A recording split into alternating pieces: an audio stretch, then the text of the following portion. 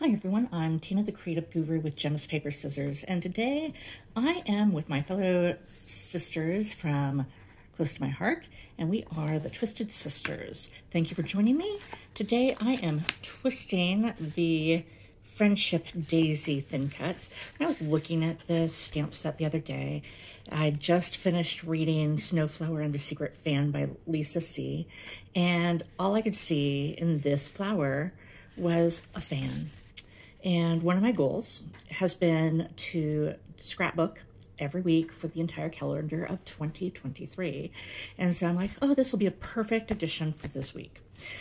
So I went on ahead and took my thin cut and used our fantastic tape so that I could lock my fan down exactly where I wanted it on a piece of cardstock, and cut out this beautiful flower that I am just going to go ahead and break out my little jelly roll pen that is in kind of a silver gray. I'm going to go ahead and draw out a little handle for my fan and change this flower for my little journaling to make this perfect for Snowflower and their secret fan. I don't know if you've ever actually read this story, but it was tremendously interesting. I loved the history, I loved the story, and I really devoured this book. I probably read it in a day and cried and laughed and became attached to the way you're supposed to with a good book, right? And so I'm really inspired with this twisting of this flower stamp into this little hand fan. And as you saw, I add a little extra sparkle over here, and I'm going to do it again over here for the lacquer pieces. Traditionally, they're in a black tone, and today I'm actually doing it in a silver because it calls to me more.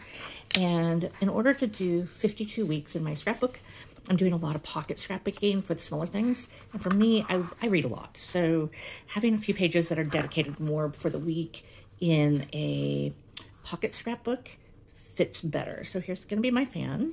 I'm going to switch over to our wonderful 0.08 Jelly Roll White pen so that I can go ahead and journal. But that's all it took. You know, I took that wonderful flower thin cut and created a fan. So that is my very fun, very simple little twist on, because sometimes I get tired of flowers, to be honest. I love them. I'm really into what I call the little old lady look of flowers and lace and doilies, but not always. Sometimes I want to break with tradition. So adding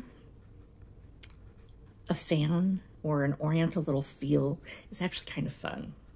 So if you've enjoyed this quick little twist, please like, follow, share, and subscribe, and follow along with the playlist. Have a great day, everyone.